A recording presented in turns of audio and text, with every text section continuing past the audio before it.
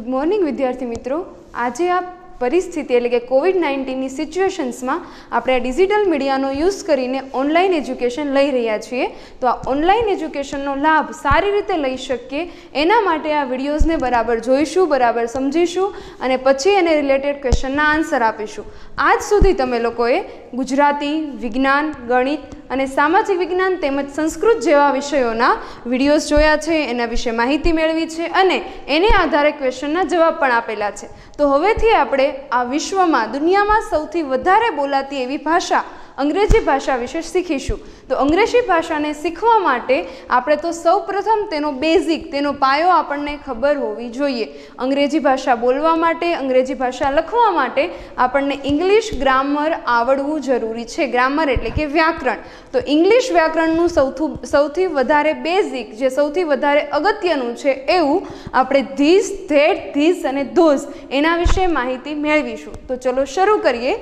Standard 6 subject English grammar topic એટલે કે તમારો ફર્સ્ટ ટોપિક છે ધીસ, ધેટ, ધીસ અને ધોઝ। તેમાં ધીસ અને ધેટ આ બંને શબ્દો એક વચન એટલે કે સિંગ્યુલરમાં છે અને ધીસ અને ધોઝ આ ધીસનું પ્લુરલ એટલે કે બહુવચન ધીસ અને આ ધેટનું પ્લુરલ એટલે કે ધોઝ એ બંને શબ્દો બહુવચનમાં છે। તો સૌપ્રથમ આપણે એ જાણી લઈએ કે એકવચન અને બહુવચન શું છે। એકવચન એટલે ઇંગ્લિશમાં કહેવાય સિંગ્યુલર અને બહુવચન એટલે ઇંગ્લિશમાં કહેવાય પ્લુરલ। તો સૌપ્રથમ માહિતી મેળવીએ સિંગ્યુલર અને પ્લુરલ વિશેની। તો અંગ્રેજીમાં કોઈ પણ સામાન્ય નામ હોય અથવા તો જાતિવાચક નામ હોય। જાતિવાચક નામ એટલે કેવા નામ? દાખલા તરીકે કોઈ છોકરો, દાખલા તરીકે કોઈકનું નામ રાકેશ છે, તો રાકેશ નામ એ કઈ જાતિમાં આવે? તો કે બોયઝમાં। તો બોય છે એને કહેવાય જાતિવાચક શબ્દ। તો કોઈ પણ સામાન્ય નામ એટલે કેવા નામ? તો કે નિર્જીવ વસ્તુ છે, પ્રાણી છે, પશુ પક્ષીઓના નામ છે, એને દર્શાવવા એટલે કે એને કહેવાય સામાન્ય નામ। તો આવા સામાન્ય નામ અને જાતિવાચક શબ્દોને દર્શાવવા માટે આપણે એકવચન અને બહુવચનનો ઉપયોગ કરીએ છીએ। જો કોઈ જાતિવાચક નામ અથવા તો સામાન્ય નામ એક જ આપેલું હોય તો એને કહેવાય સિંગ્યુલર એટલે કે એકવચન, અને જો કોઈ સામાન્ય નામ અથવા તો જાતિવાચક નામ એક કરતાં વધારે એટલે કે 2, 3, 4, 5, 6, 7, 8, 9, 10 એમ એક કરતાં વધારેની સંખ્યામાં આપેલા હોય તો એને કહેવાય બહુવચન। બહુવચન એટલે ઇંગ્લિશમાં કહેવાય પ્લુરલ। ફરીવાર કોઈ એક જ નામ હોય, કોઈ એક જ જાતિવાચક શબ્દ હોય, કોઈ એક જ સામાન્ય નામ હોય તો એને દર્શાવવા માટે એકવચન વપરાય, અને જો એક કરતાં વધારે હોય તો એને દર્શાવવા માટે બહુવચન એટલે કે પ્લુરલનો ઉપયોગ થાય છે। તો આપણું પહેલું સેન્ટેન્સ છે કે અંગ્રેજીમાં સામાન્ય નામને અથવા જાતિવાચક શબ્દને, સામાન્ય નામ અથવા જાતિવાચક શબ્દને એક વચનમાંથી બહુવચનમાં ફેરવવામાં આવે છે। ગુજરાતીમાં પણ એવું થાય। આપણે એમ કહીએ એક છોકરો છે એ એક જ છે તો એને કહેવાય એક વચન, પણ છોકરો એક કરતાં વધારે હોય તો એને કહેવાય છોકરાઓ। એવી રીતે ગુજરાતીમાં એકવચનમાંથી બહુવચનમાં રૂપાંતર કરવામાં આવે, એવી જ રીતે ઇંગ્લિશ ભાષામાં પણ ગુજરાતીમાં એકવચનમાંથી બહુવચનમાં રૂપાંતર કરવામાં આવે છે। હવે કોઈ પણ કઈ વસ્તુને તમે કેવા નામોને તમે ગુજરાતીમાંથી એકવચનમાંથી બહુવચનમાં ફેરવી શકો? તો કે કોઈ નિર્જીવ વસ્તુનું નામ છે એટલે કે ટેબલ છે, ચેર છે, બોર્ડ છે, ડસ્ટર છે, કોઈ પણ નિર્જીવ વસ્તુનું નામ, પ્રાણી એટલે કે લાયન છે, ટાઈગર છે, ડિયર છે, કોઈ પણ નિર્જીવ વસ્તુ, પ્રાણી કે પશુ પક્ષીઓના નામ, પશુ પક્ષી એટલે પેરટ છે, પીજન છે, ક્રો છે, આ પશુ પંખીઓની સંખ્યા એક કરતાં વધારે આપેલી હોય, એક કરતાં વધારે દર્શાવેલી હોય ત્યારે બહુવચન નામનો ઉપયોગ કરવામાં આવે છે। કેવા નામ? તો કે કોઈ પણ નિર્જીવ વસ્તુ હોય, પ્રાણી હોય કે પશુ પક્ષીઓની સંખ્યા એક કરતાં વધારે આપેલી હોય ત્યારે બહુવચન નામનો ઉપયોગ કરવામાં આવે છે। સમજાણું? ક્યારે? કેવા નામ? તો કે નિર્જીવ વસ્તુ છે, પ્રાણી છે, પશુ પંખીઓના નામ છે, એની સંખ્યા એક કરતાં વધારે, 2, 3, 4, 5, 6, 7 કોઈ પણ એક કરતાં કેવી હોવી જોઈએ? વધારે। એક કરતાં વધારે આપેલી હોય ત્યારે આપણે ઇંગ્લિશ ભાષામાં બહુવચનનો ઉપયોગ કરીએ છીએ। નેક્સ્ટ, બહુવચનમાં કેવી રીતે કન્વર્ટ કરી શકો? તો કે સામાન્ય નામને બહુવચનમાં ફેરવવા માટે સામાન્ય રીતે એટલે ઘણી વખત નામના અંતે એસ પ્રત્યય લગાડવામાં આવે છે. સામાન્ય નામને બહુવચનમાં ફેરવવા માટે સામાન્ય રીતે નામના અંતે એસ પ્રત્યય લગાડવામાં આવે છે. એટલે સામાન્ય નામ એટલે કેવું નામ? આ બોય છે, બોય એટલે જાતિવાચક નામ, બોય એટલે જાતિવાચક નામ. તો આ બોયને આપણે બહુવચનમાં ફેરવવું હોય તો એને કયો પ્રત્યય લગાડવામાં આવશે? એસ પ્રત્યય. તો જોઈએ BOYS. અહીંયા જો આપણે એસ પ્રત્યય લગાડ્યો. આ બોય નામ છે એ એક જ છોકરો દર્શાવે છે એટલે એક વચન છે. જો આપણે એક કરતાં વધારે છોકરાઓ દર્શાવવા હોય તો એને એસ પ્રત્યય લગાડો એટલે બોયઝ, જેનું ગુજરાતી થાય એક કરતાં વધારે છોકરાઓ. એવી જ રીતે ટેબલ, આ નિર્જીવ વસ્તુ છે. આ બોય છે એ જાતિવાચક નામ હતું અને આ જે ટેબલ છે એ નિર્જીવ વસ્તુ છે. તો આ ટેબલનું બહુવચન કરવું હોય તો એની પાછળ પણ કયો પ્રત્યય લગાડવામાં આવે? એસ. આ લગાડ્યો આપણે એસ પ્રત્યય. અહીંયા એક ટેબલની વાત થઈ હતી, અહીંયા આપણે એસ પ્રત્યય લગાવવાથી એક કરતાં વધારે ટેબલની વાત થઈ છે. એના પછી છે લાયન. લાયન એટલે સિંહ. આ સિંહ એટલે પ્રાણીનું નામ છે. અહીંયા લાયન એટલે એક જ સિંહની વાત કરી છે. જો આપણે એને એસ પ્રત્યય લગાડીએ તો લાયન્સ એટલે એક કરતાં વધારે સિંહની વાત થાય. એટલે બોય એટલે એક જ છોકરો, એને એસ પ્રત્યય લગાડ્યો એટલે બહુવચન થયું. ટેબલ એક જ ટેબલની વાત છે, એને એસ પ્રત્યય લગાડ્યો એટલે ટેબલનું બહુવચન ટેબલ્સ થાય. અને અહીંયા લાયન, લાયન એટલે સિંહ, સિંહ એટલે એક પ્રાણીનું નામ છે, એને એસ પ્રત્યય લગાડવાથી લાયન્સ એટલે એક કરતાં વધારે સિંહની વાત કરવામાં આવી છે. એવી જ રીતે અહીંયા લાસ્ટ એક્ઝામ્પલ છે પેરટ. પેરટ એટલે પોપટ, જે નામ છે પંખીનું. પેરટ નામ છે પંખીનું. અહીંયા એક જ પેરટની વાત થઈ છે. જો એને બહુવચનમાં રૂપાંતર કરવું હોય તો એને એસ પ્રત્યય લગાવવામાં આવે છે એટલે થાય પેરટ્સ, એક કરતાં વધારે પોપટ. હવે જોઈએ સામાન્ય નામ એટલે કે જાતિવાચક નામ અથવા તો સામાન્ય નામને એક વચનમાંથી બહુવચનમાં ફેરવવાના નિયમો. પહેલો નિયમ છે, જો સામાન્ય નામના અંતે S, double S, SH, CH, X કે O આપેલું હોય તો નામના અંતે ES પ્રત્યય લગાવો. ક્યારે?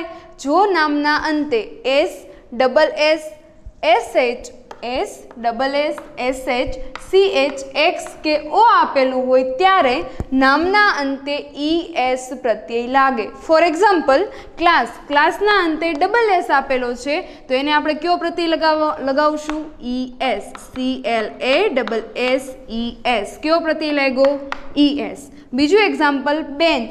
BENCH. તો બેન્ચના અંતે CH આપેલું છે તો પણ એને કયો પ્રત્યય લાગશે? ES. BENCHES. બેન્ચીસ. અહીંયા એક બેન્ચની વાત કરેલી છે, એને ES પ્રત્યય લગાવવાથી એનું એક વચનમાંથી બહુવચનમાં રૂપાંતર થાય છે એટલે બેન્ચનું પ્લુરલ થાય બેન્ચીસ, એટલે ઘણી બધી બેન્ચીસ. હવે છે બોક્સ. બોક્સની પાછળ એક્સ આપેલો છે, એનો છેલ્લો અક્ષર એક્સ છે તો તેને પણ કયો પ્રત્યય લગાવવામાં આવશે? ES. તો BOXES બોક્સીસ. એના પછી છે પોટેટો. પોટેટો એટલે બટાટું. POTATO. એના અંતે પણ O આપેલું છે તો એને આપણે બહુવચનમાં ફેરવતી વખતે ES પ્રત્યય લગાવીશું એટલે પોટેટોઝ, ઘણા બધા પોટેટો, બટેટાઓ. એના પછી છે ડીશ. DISH. એના અંતે પણ SH આપેલું છે તો એનું પ્લુરલ કરતી વખતે એને આપણે ES પ્રત્યય લગાવીશું એટલે ડીશીસ.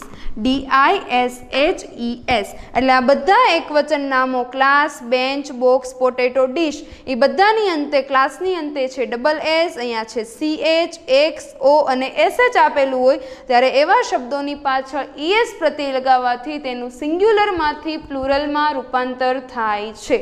ફરીવાર પહેલો રૂલ છે, જો સામાન્ય નામના અંતે S, double S, SH, CH, X કે O આપેલું હોય તો આપણે એને ES પ્રત્યય લગાવો. હવે સેકન્ડ રૂલ છે, જો સામાન્ય નામના અંતે F કે FE આપેલું હોય તો નામના અંતે F કે FE ને દૂર કરવાનું, એને દૂર કરીને એને VES લગાવવાનું. ફરીવાર, જો સામાન્ય નામના અંતે F अथवा तो FE आपेलू होय तो आ बंने छेल्ला बंने अक्षरों दूर करवाना अने आ बंने अक्षरों दूर करीने एने VES प्रत्यय लगावो। अहींया केवुं हतुं नामना अंते SS CH X O के SH आपेलुं होय तो एने एज इट इज एमनुं एम रहेवा देवानुं, एने मात्र ES प्रत्यय लगाववानो। पण सेकंड रूल में एवुं नथी। जो नामना अंते F के FE आपेलुं होय तो आ बंने शब्दोने दूर करवाना अने एने दूर करीने VES प्रत्यय लगाववानो, जेनाथी सिंग्युलर एटले के एक वचननुं प्लूरल एटले के बहुवचનમાં रूपांतर थशे।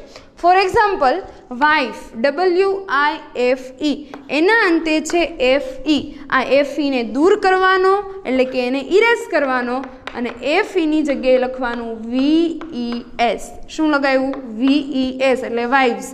अहींया वाइफ एक पत्नीनी वात थई हती सिंग्युलरनी, जेने आपणे FE दूर करीने VES प्रत्यय लगावता जेनुं प्लूरलमां रूपांतर थाय छे।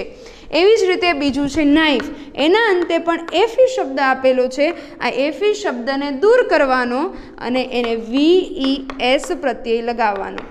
VES एटले नाइव्स। अहींया नाइफ एटले एक छरी एटले एक वचन छे, जेनुं प्लूरल बहुवचનમાં रूपांतर करता घणी बधी छरीओ एवुं थाय छे।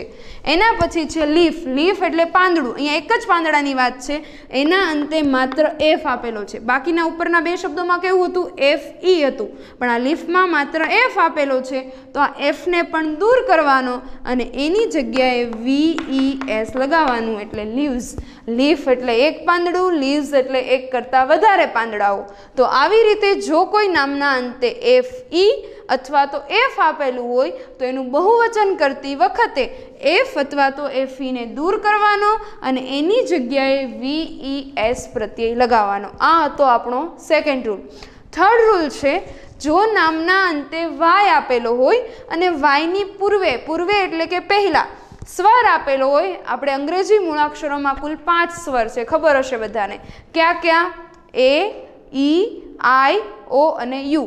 जो नामना अंते Y आपेलो होय अने Y नी पहेलानो अक्षर स्वर होय एटले के A E I O U, आ 5 मांथी कोई पण एक स्वर आपेलो होय तो एने मात्र S प्रत्यय लगाववानो। आमांथी Y छे ने दूर नथी करवानो। अहींया केवुं हतुं? F अथवा तो FE ने दूर करता, पण पहेला रूलनी जेम आमां Y ने दूर करवानो नथी। Y ने एज इट इज एमनो एम राखवानो, परंतु एने शब्दने मात्र S प्रत्यय लगाववानो। एक्जाम्पल जोईए। प्ले, तो एनो स्पेलिंग छे PLAY। एनो अंतिम अक्षर छे Y। Y नी पहेला छे A। आ A छे स्वर छे, एटला माटे आपणे एनी पाछळ मात्र S लगावशुं। प्लेज। समजाणुं? फरीवार प्लेनो आ प्ले छे PLAY। प्ले एटले रमवुं। एनो छेल्लो अक्षर छे Y, परंतु Y नी पहेलो अक्षर A, ए जे छे ई स्वर छे, एटला माटे Y ने एज इट इज रवा देवानो अने एने मात्र S प्रत्यय लगाववानो। समजाणुं? Second example day. छेल्लो अक्षर Y आपेलो छे, Y नी पहेला स्वर छे, तो Y नी पहेला स्वर होवाथी छेल्ले मात्र S शब्द S प्रत्यय लगाववानो, आ डेज। एवी ज रीते टॉय। छेल्लो अक्षर Y छे, Y नी पहेला O छे, O छे ए स्वर छे, एटला माटे एने पण प्रत्यय लागशे S। आ आपणो हतो थर्ड रूल। फर्स्ट रूल, जो शब्दना अंते S, SS, SH, CH के X के O आपेलो होय तो एने S प्रत्यय लगाववानो, ES प्रत्यय लगाववानो। सेकंड रूल, जो सामान्य नामना अंते F के FE आपेलू होय तो एने दूर करवानुं अने एने VES प्रत्यय लगाववानो। अने थर्ड रूल, जो नामना अंते Y आपेलो होय अने Y नी पहेला स्वर एटले के A E I O U, आ 5 मांथी कोई पण एक मूळाक्षर आपेलो होय तो ए आखा सामान्य नामना अंते S प्रत्यय लगाववानो। फोर्थ रूल, जो नामना अंते Y आपेलो होय परंतु एनी पहेलानो अक्षर एटले के मूळाक्षर व्यंजन होय, एटले व्यंजन एटले A E I O U सिवायनो कोई पण मूळाक्षर। जो नामना अंते Y आपेलो होय अने तेनी पहेला व्यंजन आपेलो होय तो Y ने दूर करवानो अने Y ने दूर करीने I E S प्रत्यय लगाववानो, एटले Y नो I करवानो अने E S प्रत्यय लगाववानो। फरीवार, जो Y ना अंते જો નામના અંતે વાય આપેલો હોય અને વાયની પહેલાં વ્યંજન આપેલો હોય તો વાયને દૂર કરવાનો અને એના બદલે IES પ્રત્યય લગાવવાનો. કયો પ્રત્યય? IES. ફોર એક્ઝામ્પલ બેબી, છેલ્લું અક્ષર વાય છે, વાયની પહેલાં બી છે, બી એટલે એનો સમાવેશ વ્યંજનમાં થાય, તો વાયને દૂર કરવાનો BAB, વાયને કાઢી નાખવાનો, એની જગ્યાએ પ્રત્યય લગાવવાનો IES એટલે થયું બેબીઝ. અહીંયા એક જ બેબીની વાત કરેલી હતી સિંગ્યુલરમાં, એને વાય દૂર કરીને IES લગાડો એટલે એનું પ્લુરલ થાય, એટલે ત્યાં એક કરતાં વધારે બેબીની વાત થાય છે. સેકન્ડ વર્ડ છે લેડી. અહીંયા છેલ્લો અક્ષર વાય છે, વાયની પહેલાંનો અક્ષર ડી એટલે કે વ્યંજન છે, તો સેમ વાયને દૂર કરવાનો અને વાયની જગ્યાએ લગાવવાનું IES લેડીઝ. થર્ડ લેટર પપ્પી, PUPPY, પપ્પી એટલે કૂતરાનું બચ્ચું, ગલુડિયું. તો આ પપ્પીમાં લાસ્ટ અક્ષર વાય છે, વાયની પહેલાંનો અક્ષર પી એટલે કે વ્યંજન છે, તો અહીંયા પણ વાયને દૂર કરવાનો અને એને લગાવવાનું IES પપીઝ, ઘણા બધા ગલુડિયાઓ. Last letter story. સ્ટોરીનો છેલ્લો અક્ષર વાયની પહેલાં આરનો સમાવેશ પણ વ્યંજનમાં થાય, એટલા માટે વાયને દૂર કરવાનો, વાયને દૂર કરીને છેલ્લે પ્રત્યય લગાડવાનો IES સ્ટોરીઝ. લાસ્ટ કેટલાક નામો એવા છે કે જેનું બહુવચનમાં ટ્રાન્સફર કરતા, રૂપાંતર કરતા એ અનિયમિત એટલે આગળના 4 નિયમોમાંથી એક પણ નિયમો એને લાગુ પડતા નથી, તો એવા બહુવચનના નિયમોને કહેવાય એવા બહુવચનના રૂપને કહેવાય અનિયમિત રૂપ. તો એવું છે ફૂટ, તો ફૂટનું બહુવચન થાય ફીટ. અહીંયા આવો કોઈ રૂલ્સ આવ્યો આપણે કે ડબલ ઓ હોય ત્યારે એનું ડબલ ઈ કરવાનું, એટલા માટે એને કહેવાય છે અનિયમિત રૂપો. ફૂટનું થાય ફીટ. અહીંયા મેનના સ્પેલિંગમાં વચ્ચે એ છે જ્યારે એક વચન હોય ત્યારે, જ્યારે એનું બહુવચન થાય ત્યારે એનો ઈ થઈ જાય, એટલે મેનનું મેન જ રહે, પણ માત્ર સ્પેલિંગમાં ફરક પડે. જો MAN એ એક વચન છે, જ્યારે એનું પ્લુરલ બહુવચન થાય ત્યારે એમાંથી એનું ટ્રાન્સફર ઈ થાય. નેક્સ્ટ વુમેન, સેમ એવી જ રીતે અહીંયા એ છે, એમાં તમે માત્ર ઈ કરો એટલે એનું પ્લુરલ થઈ જાય. અહીંયા એ છે તો અહીંયા એનું ઈ કર્યું, એટલે જ્યારે મેન અને વુમેનમાં યાદ રાખવાનું કે વચ્ચે એ જ્યાં આપેલો છે ત્યાં એનું બહુવચન કરતી વખતે ઈ કરવું. Next child. ચાઇલ્ડ એટલે બાળક. અહીંયા એક જ બાળકની વાત થઈ છે, એનું બહુવચન થાય ચિલ્ડ્રન એટલે REN. આપણે આગળ 4 નિયમો જોયા, એમાં એક એવો નિયમ હતો કે જ્યારે શબ્દના અંતે ડી આપેલું હોય ત્યારે એની પાછળ REN પ્રત્યય લગાવો. જોયું એવું નહીં, એટલા માટે આ ચાઇલ્ડનું બહુવચન ચિલ્ડ્રન, એનો સમાવેશ શેમાં થાય છે? અનિયમિત રૂપોમાં. નેક્સ્ટ છે માઉસ. માઉસ એટલે ઉંદર. આનું બહુવચન થાય માઇસ, MICE. અહીંયા માઉસ એટલે એક ઉંદરની વાત થઈ છે, અહીંયા માઇસ એટલે એક કરતાં વધારે ઉંદરોની વાત થાય છે. અને લાસ્ટ કેટલાક શબ્દો એવા હોય છે કે જેમાં બહુવચનનું રૂપ એનો એ જ શબ્દ રહે છે. દાખલા તરીકે અહીંયા હેર આપેલું છે, હેર એટલે વાળ, એક જ વાળ થાય, પણ અહીંયા આપણે એનું બહુવચન કરવું હોય તો હેરનું બહુવચન પણ હેર જ રહે, એટલે એક વાળ પણ એક વચનમાં પણ તમે હેરનો યુઝ કરી શકો અને બહુવચનમાં પણ હેરનો યુઝ થઈ શકે. એના જેવું બીજું એક્ઝામ્પલ છે ડિયર. ડિયર એટલે હરણ.